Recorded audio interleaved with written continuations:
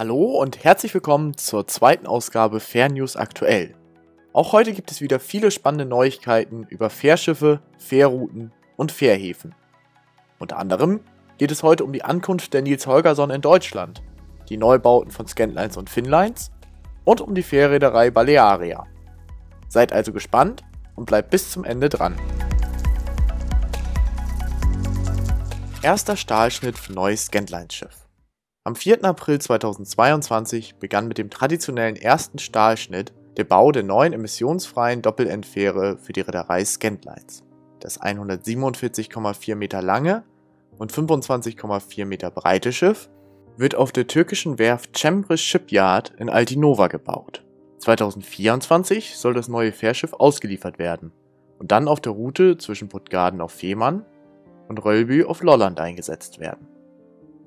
Dabei wird es auf 1200 Lademetern bis zu 66 Frachteinheiten transportieren. Das Schiff bietet zwar theoretisch Platz für 144 Passagiere, soll aber voraussichtlich vornehmlich im Frachtverkehr eingesetzt werden. Scandlines COO Michael Guldmann-Petersen sagt zum Neubau: Wir haben die vergangenen Monate damit verbracht, Vereinbarungen mit Zulieferern einzugehen. Am Montag dieser Woche wurde das erste Stück Stahl für unsere neue Fähre zugeschnitten. Und damit hat der Bau der Fähre begonnen. Vor uns liegt ein spannender Prozess mit vielen Meilensteinen. Der Neubau soll insbesondere der steigenden Nachfrage nach zusätzlichen Frachtkapazitäten Rechnung tragen. Nach Reedereiangaben stieg die Zahl der Frachteinheiten allein im Jahr 2021 um 12%. Hansa Destinations verdoppelt Abfahrten. Die von der Reederei Hansa Destinations betriebene Route zwischen Rostock und dem schwedischen Nynäshamn bekommt Zuwachs. Seit dem 25. April 2022 verstärkt das Ro-Ro-Schiff Iliana Marino die Relation zwischen Norddeutschland und der 50 Kilometer südlich von Stockholm gelegenen Hafenstadt. Zusammen mit dem Fährschiff Drotten werden nun statt 3 6 Abfahrten pro Woche in beide Richtungen angeboten. Außer sonntags besteht somit täglich eine Verbindung zwischen Deutschland und der schwedischen Hauptstadt. Die 174 Meter lange und 24 Meter breite Iliana Marino besitzt auf 2500 Lademetern Platz für bis zu 170 Trailer. Anders als die Drotten, die bis zu 1500 Passagieren die Überfahrt ermöglicht, wird die Iliana Marino hauptsächlich für den Transport unbegleiteter Trailer eingesetzt werden. Das Fährschiff bietet dennoch Platz für bis zu 12 Fahrer. Annehmlichkeiten für die Fahrer dürften hier jedoch, anders als auf den meisten Passagierfähren, nicht in vergleichbarem Maße vorhanden sein. Hansa Destinations möchte mit der neuen Fähre der gestiegenen Nachfrage nach Warentransporten über die Ostsee nachkommen. Die neue Fähre ist zunächst bis Anfang 2023 geschartert. Bei Hansa Destinations handelt es sich um eine Tochtergesellschaft der Reederei AB Gotland, die Verbindungen zwischen der schwedischen Insel Gotland und dem Festland bedient. Die Route Rostock-Nynäshamn wird seit August 2021 bedient und bindet freitags von Nynäshamn und samstags von Rostock aus auch Visby auf Gotland mit an. Anders als ursprünglich geplant, erfolgt die erste Abfahrt der Iliana Marino von Rostock aus erst am 27. April 2022.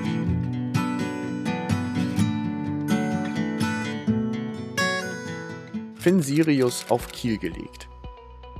Finnlines setzt sein Neubauprogramm fort. Am 1. April 2022 erfolgte die Kiellegung der Finnlines, des ersten von 2 baugleichen Hybrid-Ropax-Schiffen.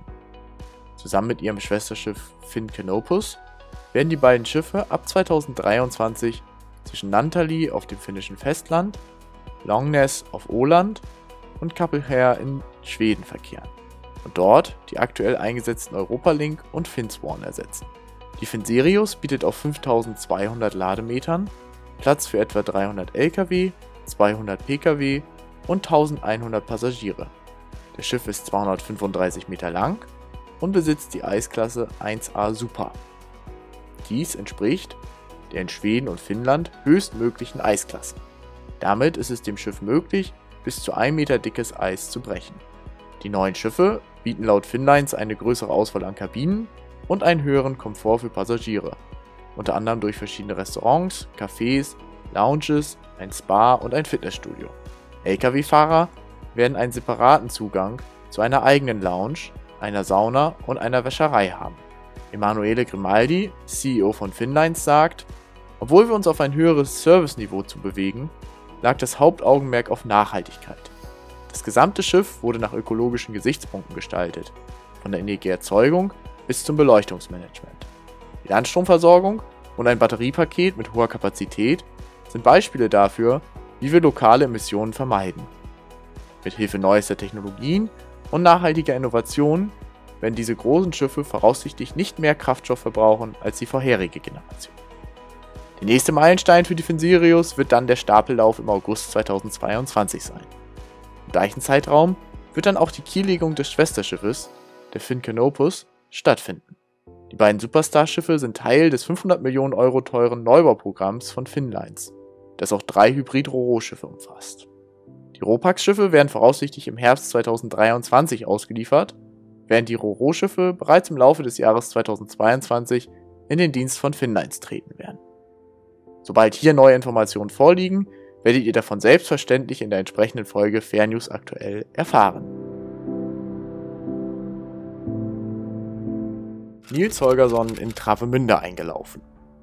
Am Abend des 20. April 2022 ist die neue Nils Holgersson von TT-Line nach über 11.600 Seemeilen und einer mehr als 5-wöchigen Reise von China aus um 19:30 Uhr in Travemünde eingelaufen. Neben dem Travemünder Passatkurs begleiteten auch zahlreiche Fans den ersten Anlauf des neuen Flaggschiffes von TT-Line. Kapitän Stefan Schlipplik sagt über die Überführung: Auf unserer Überführungsreise hat sich Nils Holgersson durch herausragende Seeeigenschaften und beeindruckend niedrige Verbräuche ausgezeichnet. Und jetzt freuen meine Crew und ich uns darauf, unsere Gäste an Bord begrüßen zu dürfen. Für die letzten Feinschliffe lag das Schiff noch einige Tage am Skandinavienkai, bevor es am späten Abend des 26. April 2022 zu seiner ersten Reise von Travemünde nach Trelleborg aufbrach. Wenn du noch mehr über TT-Lines Greenship erfahren möchtest, kannst du jetzt rechts oben auf die Einblendung klicken. An dieser Stelle möchte ich gerne noch eine Korrektur zur letzten Folge vornehmen. Wie Christian Weißmann bereits vollkommen richtig unter dem Video kommentiert hat, ist die Nils Holgersson 229,4 Meter und nicht, wie von mir gesagt, 203 Meter lang. Vielen Dank an dieser Stelle noch einmal für die Korrektur.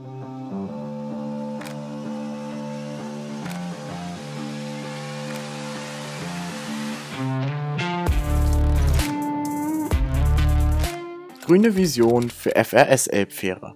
Die FRS-Elbfähre, die den Fährverkehr zwischen dem schleswig-holsteinischen Glückstadt und dem niedersächsischen Wischhafen betreibt, hat eine überarbeitete Fassung ihrer grünen Vision der Elbquerung veröffentlicht. Hiermit soll der Bau des A20-Tunnels bei Drochtersen verhindert werden. Grundsätzlich wird in dieser Vision ein Ansatz vorgestellt, der sowohl eine kostengünstigere als auch eine umweltschonendere Variante zum Bau des A20-Tunnels bietet. Hierbei soll auf emissionsfreie Elektrofähren und eine Umgestaltung der Anleger gesetzt werden. Ziel sei es, Fahrzeuge ohne Wartezeit innerhalb von 14 Minuten über die Elbe zu transportieren.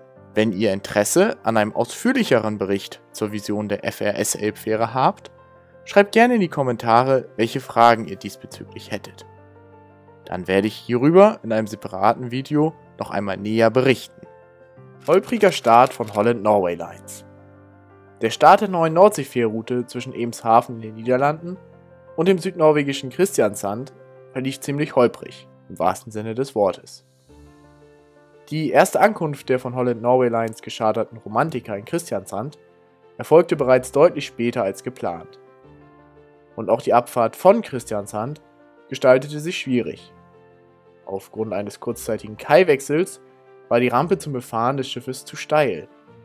Insbesondere Lkw und Wohnmobile hatten nun Probleme, die steile Rampe hinaufzufahren. Die Autos und Lkw mussten teilweise Zickzackkurse fahren, um Schäden am Unterboden zu vermeiden. Dennoch wurden leider mehrere Autos beschädigt. Bart Kannen, Direktor von Holland Norway Lines, sagte, das Problem sei auf eine fehlerhafte Kommunikation über die Höhe des Kais zurückzuführen. Alle Schäden würden jedoch erstattet werden. Der Kai war einen halben Meter niedriger als von den Hafenbehörden angegeben, sagte er gegenüber RTV Nord. Nach den ersten aufgetretenen Beschädigungen entschied sich die Reederei dann, den Liegeplatz doch zu wechseln. Das Ab- und Wiederanlegemanöver verzögerte schlussendlich die Abfahrt um 3,5 Stunden. Morten Angwin, CEO des norwegischen Büros von Holland Norway Lines, sagte, dass sie mit den zuständigen Behörden zusammenarbeiten und nun eine zeitnahe Lösung für dieses Problem finden werden. P&O Ferries.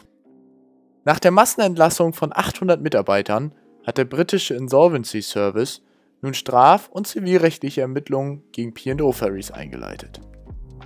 Insbesondere soll geklärt werden, inwiefern die sofortige Entlassung und die Ersetzung durch billigere Leiharbeiter rechtens war. Am 27.04.2022 fuhr zum ersten Mal seit der Entlassung wieder eines der Schiffe von P&O Ferries. Das Schiff Spirit of Britain bediente die wichtige Verbindung Dover-Calais. Allerdings wurden hierbei keine Passagiere, sondern nur Fracht transportiert. Erst ab kommender Woche, also ab Anfang Mai, soll dann auch der Passagierverkehr wieder möglich sein. Auch an dieser Stelle möchte ich gerne auf einen sehr interessanten Kommentar eingehen. In der letzten Folge hatte ich auf die AIS-Daten der Schiffe Nord Stream und Erster verwiesen, um zu zeigen, dass diese weiterhin verkehrten. Nun kam hierzu passend von Paul U. die entsprechende Erklärung.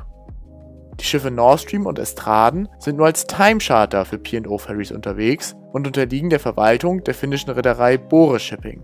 Daher wurde der Verkehr dieser Schiffe nicht eingestellt. Baleària erzielt Umsatz von 103 Millionen Euro. Die spanische Fährreederei Baleària hat am 25. März 2022 ihre Geschäftszahlen für das vergangene Jahr veröffentlicht. Bemerkenswert ist hierbei insbesondere der angegebene Gewinn von 103 Millionen Euro. Dieser ist jedoch mit Vorsicht zu genießen. Es handelt sich hierbei lediglich um das sogenannte EBITDA, ein englisches Akronym für Earnings Before Interest, Tax, Depreciation and Amortization, also dem Ergebnis vor Zinsen, Steuern, Abschreibungen auf Sachanlagen und auf immaterielle Vermögensgegenstände. Das EBITDA beschreibt also grob das Ergebnis der reinen Firmenaktivitäten. Auch bei sehr positivem EBITDA kann ein Unternehmen trotzdem Verluste machen. Daher ist diese Zahl, wie erwähnt, mit Vorsicht zu genießen. Dennoch steht das Ergebnis für ein gutes Geschäftsjahr und den beginnenden Aufschwung nach den durch die Corona-Pandemie im Jahr 2020 stark zurückgegangenen Passagierzahlen. Im Jahr 2021 wurden ca. 2,9 Millionen Passagiere und 765.000 Fahrzeuge befördert, 38 bzw. 29% mehr als im Jahr 2020. Diese Ergebnisse liegen jedoch immer noch weit unter dem Verkehrsaufkommen vor der Pandemie. Für das Jahr 2022 verzeichnet Baleària bereits jetzt einen Buchungsanstieg um 30%. Die Menschen hätten in Sachen Urlaub auf den Inseln Nachholbedarf, so Adolfo Utor, Geschäftsführer von Baleària. Das Unternehmen betreibt mit 29 Schiffen über 20 Linien sowohl zwischen dem spanischen Festland und den Balearen als auch zwischen Spanien und Nordafrika sowie zu den Kanarischen Inseln in Kooperation mit Fred Olsen Express. Außerdem betreibt Baleària als Baleària Caribbean 3 Fährrouten zwischen Fort Lauderdale in Florida, USA, dem Freeport in Grand Bahama und Bimini auf den Bahamas. Seit Anfang 2022 sind 9 Schiffe des Unternehmens mit Doppelmotoren ausgestattet, die die Verwendung von kohlenstoffneutralem Treibstoff ermöglichen. Hierbei liegt der Hauptantrieb in der Verwendung des umweltschonenden Treibstoffs LNG. Außerdem stehen zusätzlich noch Dieselmotoren zum Antrieb zur Verfügung. Unser Ziel sind 0 Emissionen im Jahr 2050, so Utor. Wir sind an Projekten im Zusammenhang mit grünem Wasserstoff und erneuerbarem Biomethan beteiligt und engagieren uns für Gas als Übergangskraftstoff. Das Unternehmen ist entschlossen, in Projekte im Zusammenhang mit sauberen Energien zu investieren. Baleària hat seit Mai 2021 mit der Eleanor Roosevelt auch eine Schnellfähre mit 2 LNG-Gasmotoren in Betrieb. Außerdem ist das Unternehmen dabei, seine Flotte zu digitalisieren. Neben umfangreichen Sensorsystemen, die Navigations- und Nutzungsdaten in Echtzeit erfassen, wird außerdem das Kundenerlebnis verbessert. Auf den bereits modernisierten Fähren bzw. auf den ausgelieferten Neubauten stehen On-Demand-Unterhaltungsplattformen, Internetkapazitäten zum Empfang und Versenden von Textnachrichten während der Überfahrt, Smart TV in den Kabinen, ein Videoüberwachungssystem für Haustiere in den eigenen Kabinen sowie ein Zugang zu den Kabinen via QR-Code zur Verfügung. Wir kommen unserem Ziel, Baleària zu einem Unternehmen zu machen, das Big Data nutzt, um Entscheidungen in Echtzeit und mit maximaler Effizienz zu treffen, immer näher, so Utor. der darauf hinwies, dass das Unternehmen seine Flotte bereits über einen Control Tower überwacht.